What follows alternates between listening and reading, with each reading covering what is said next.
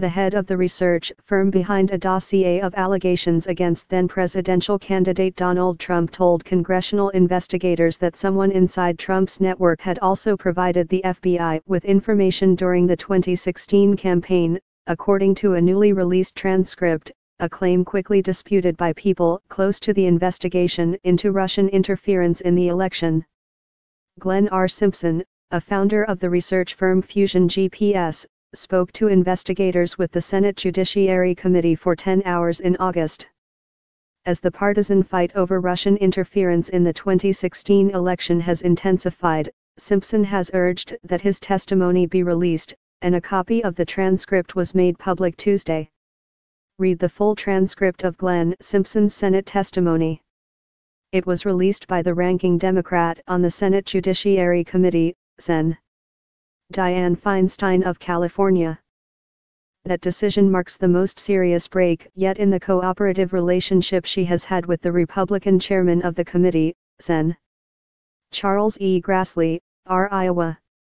A spokesman for Grassley called Feinstein's move totally confounding and done without consultation. Her action undermines the integrity of the committee's oversight work and jeopardizes its ability to secure candid voluntary testimony relating to the independent recollection of future witnesses, said the spokesman, Taylor Foy. Feinstein said she released the transcript to set the record straight. The innuendo and misinformation circulating about the transcript are part of a deeply troubling effort to undermine the investigation into potential collusion and obstruction of justice, she said. A representative for Fusion GPS did not immediately offer a comment. Fusion GPS was hired in mid-2016 by a lawyer for Hillary Clinton's presidential campaign and the Democratic National Committee to dig into Trump's background. Earlier that year, the firm had been probing Trump for a conservative website funded by a GOP donor, but that clients stopped paying for the work after it became clear Trump would win the GOP nomination, according to people familiar with the matter.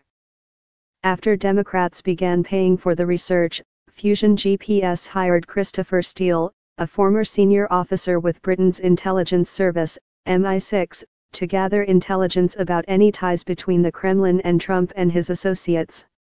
Steele's reports were eventually compiled into a dossier alleging the Trump campaign coordinated with the Kremlin, a claim the president has repeatedly denied. What you need to know about Christopher Steele.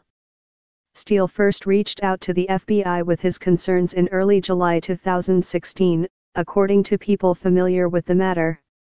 When they re-interviewed him in early October, agents made it clear, according to Simpson's testimony released Tuesday, that they believed some of what Steele had told them. My understanding was that they believed Chris at this point, that they believed Chris might be credible because they had other intelligence that indicated the same thing, and one of those pieces of intelligence was a human source from inside the Trump organization, Simpson said. Simpson said he didn't know whether the person was connected to the Trump campaign or a Trump company, adding that his understanding was the source was someone who had volunteered information to the FBI or, in his words, someone like us who decided to pick up the phone and report something.